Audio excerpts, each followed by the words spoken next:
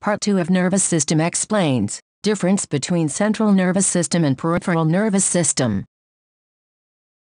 There are two parts of nervous system, central nervous system and peripheral nervous system. Brain and spinal cord are two main parts of CNS or central nervous system.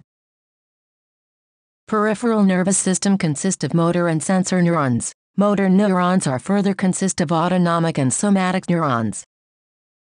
Autonomic nervous system is further divided into sympathetic nervous system and parasympathetic nervous system. Structure of CNS and PNS. CNS consists of brain and spinal cord, and peripheral nervous system consists of dorsal and ventral root nerve cell heads, and is spinal and cranial nerves. This diagram shows the difference between CNS and PNS. Functions of CNS and PNS. CNS controls all the voluntary functions of the body, and PNS controls and influences all the involuntary functions of the body.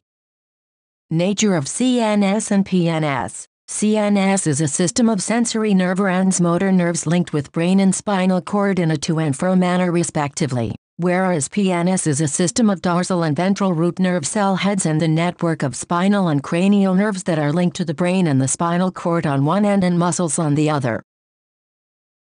Control of CNS and PNS. CNS is the main functions of the body controlled by brain, whereas PNS involuntarily controls several functions like internal organs, blood vessels, smooth and cardiac muscles.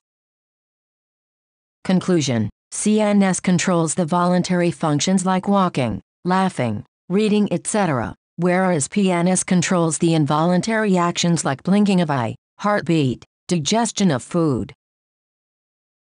Learn terminologies with MJM.